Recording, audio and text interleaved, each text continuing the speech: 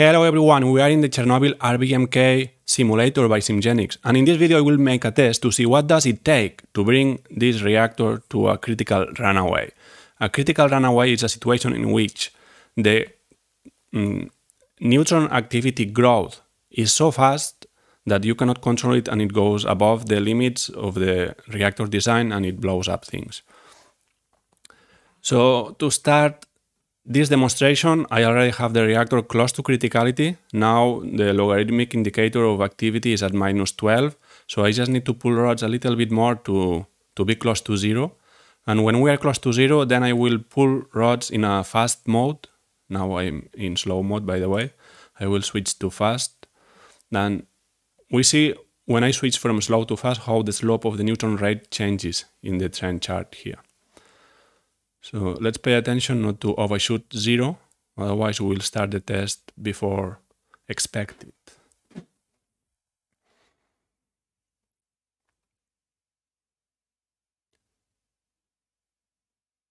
-1. Okay, I will hold it now. It's still negative, it means we are not yet critical. And this means if we wait for long enough, the neutron rate will go below 0. So the chain reaction cannot be maintained if we don't reach criticality. In this situation, which I will call it source range, because we are not yet in the range where the neutron flux of 1% appears on the screen, I will start pulling rods and I will time it with a watch. And then I will make tests to see how close I can get to 100% of neutron flux without creating a meltdown. And of course, to do this, I need to pull rods, and after a given point, I need to insert rods, because if I hold, then the high neutron rate will continue increasing neutron flux and overshot 100%. So I just need two indicators here. I have the core status, so here I will monitor fuel temperature. Xenon is already at 0%. I use cheat engine. Why do I have two windows here? Okay, this is a past instance. So you see it's 0.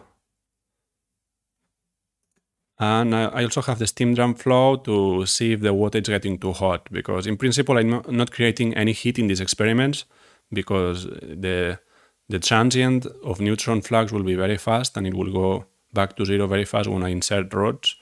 But maybe if I do this several times, at the end I will start heating water. And I don't need the alarms. I want to show you the diagram. Actually, I'm just using the two offline core cooling pumps. It's the 1 in red. For a startup procedure, this is not the correct setup. We need to have the recirculation pumps on, and we need to go through all the circuit like condensate pumps, feed water pumps, etc. But because I'm not expecting to produce heat, I just do it like this so it can be faster.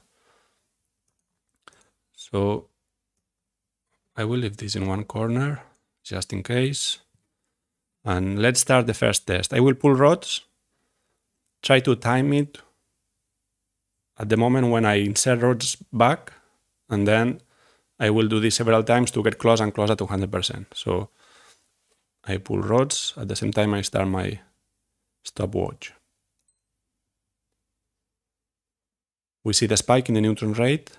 We see neutron rate at 30%, 39, 48. I insert rods now. Okay, so we saw a very mild increase in neutron flux, and I need to pull rods back, otherwise I will stall the reactor.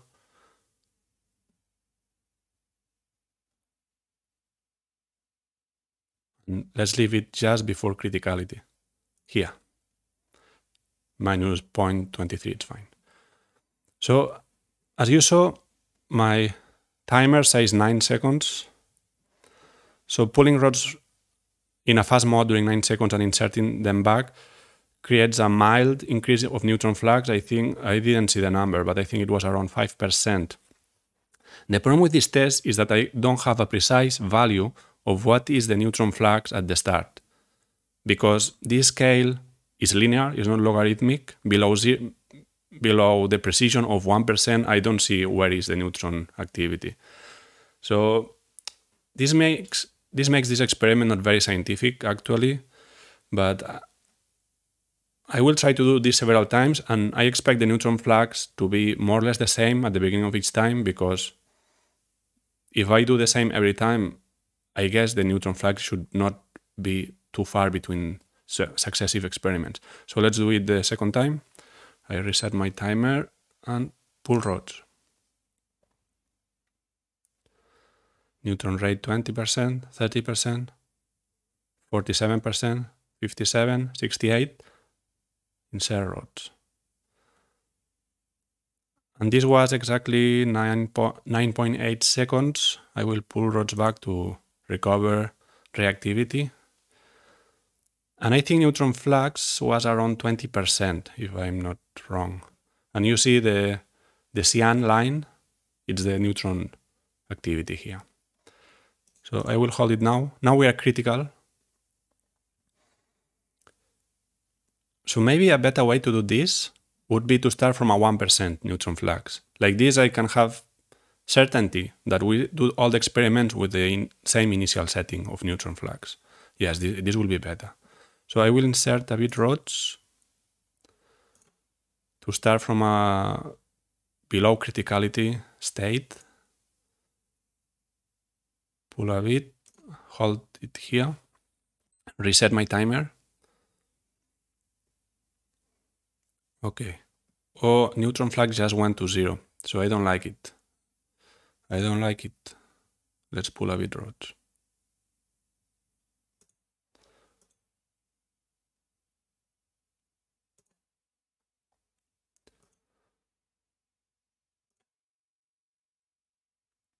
Can I get 1% consistently? I think it will be difficult.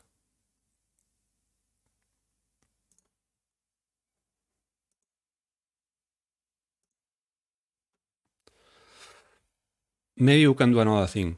I will pull rods and I will start the timer when the neutron flux hits 1%. Maybe this will be a better procedure to be more objective. It's still not good because neutron flux and activity doesn't need reactivity doesn't need to have a linear dependence, but it's an additional control I have on the initial settings. Okay, so I will do like this. I prepare my timer, I pull rods without starting my timer, and when neutron flux is 1%, I start my timer. 1%, I'm preparing to insert rods back. Neutron rate of 77%, I insert rods now. And this was much better. This was much better. Neutron flux reached 50%, if I'm not wrong. We see the spike in the cyan line here, and how now it's going slowly down. I forgot to stop my timer. Okay, so I will repeat it. I like this procedure. It's much more scientific. I will insert rods a bit. Hold it now. And pull rods now. Preparing to start the timer.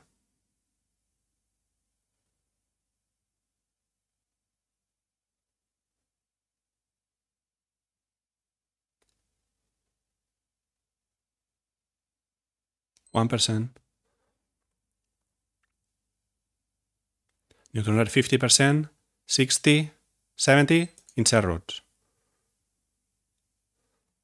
And we see neutron flux reach 64%, if I'm not wrong. You see the spike higher than before. And it was exactly 7.5 seconds of withdrawal. Okay, so I think we are getting more and more consistent with our tests. Let's see how close we can get to 100%.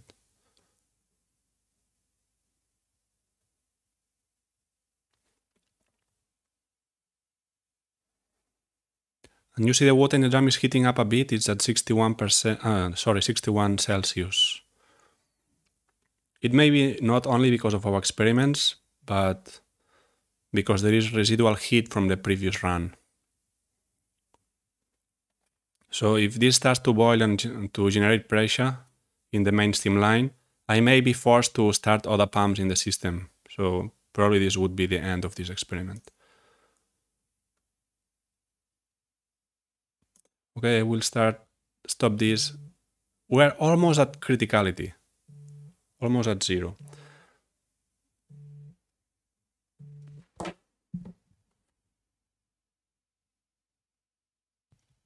Oh, excuse me. Someone called me in the phone, so I was like half an hour with the video pause, but the simulator was running. So you can see that the drum temperature went down to 21 Celsius. This is good, because it means the residual heat from the previous run is not really big. So all the heat that we saw before, it's coming from our experiments. So I will pull rods a bit to try to reach a bit higher neutron rate, because probably we're very low now. Okay, we'll hold it. Okay, yeah, we are close to 1%, so that's fine. I will insert rods and do another test. Hold.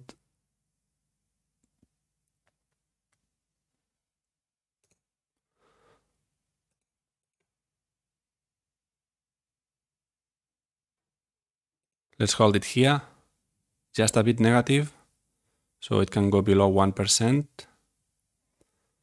And we will do another run. Okay, I will not wait it to go below 1%, it's already 1%, so I will start my timer at the same time I pull rods. 3, 2, 1. Newton rate increasing, 20%, 37, 45, 54, 60, 70. Okay, and this was too far.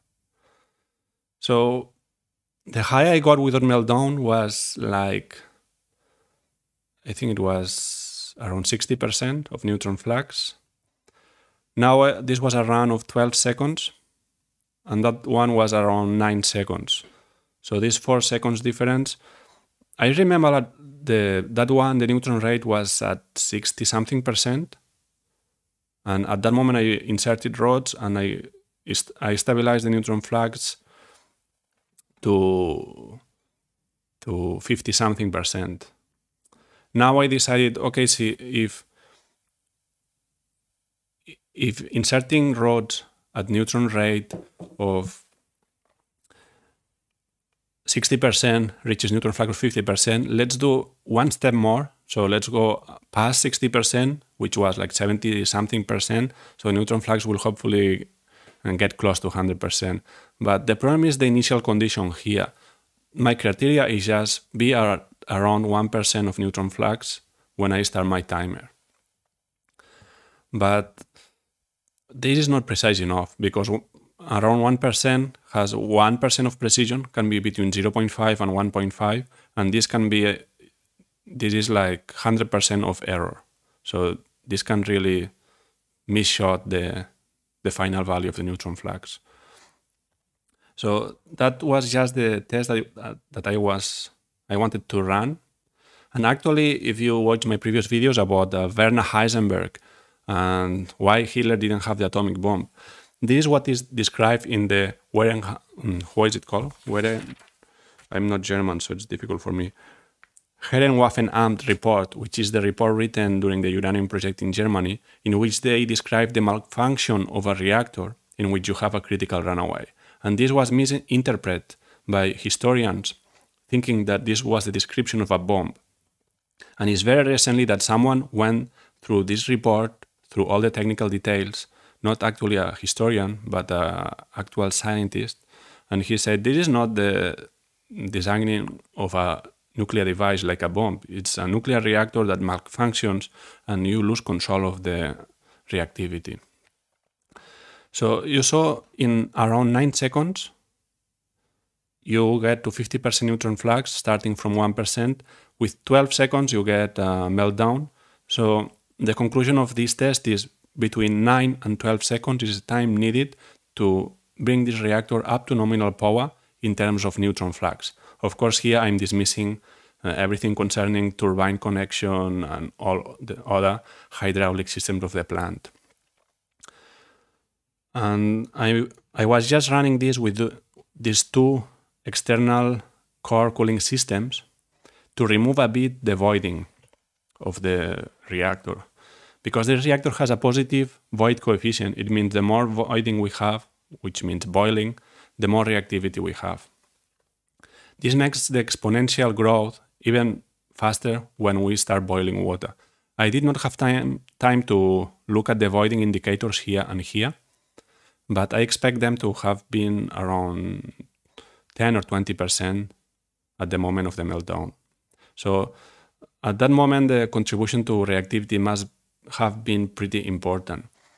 It's to be done to repeat this test with the 1, 2, or 3 pumps in the loop 1 and loop 2 recirculation loops to see if removing this positive loop feedback can get things more controllable and we can get closer to 100% of neutron flux with this technique. Because we have several feedbacks. For instance, one is the positive void coefficient, but we have the negative fuel temperature coefficient. The more hot the fuel is, the less reactive it is. So this is good because it stabilizes the reaction. And actually, Werner Heisenberg thought that explosion of a reactor was not possible at that time because of the stabilization because of the thermal effect. Actually, it's known that his calculations were a bit wrong because he misinterpreted the Doppler effect absorption, but actually he was right in the fact that there is a negative loop or a stabilization of the reaction by the thermal increase of the fuel. But still, you see that critical runaway is possible even if we have this negative reactivity, because the neutron rate can become very, very big in a few moments, and the fuel doesn't have the time to catch up with the temperature, so we can have a really huge neutron rate and neutron flux before the fuel has time to heat up. So that's what can cause an explosion in a nuclear reactor like this if we run this kind of experiment. Okay, so this is the test. I'm planning to do this to get some experience and to do some additional tests emulating things that were written in the Herrenwaffenamt report by the Uranium Club, which were the German scientists working for Hitler. So I hope you like this video. See you in the next video. Bye.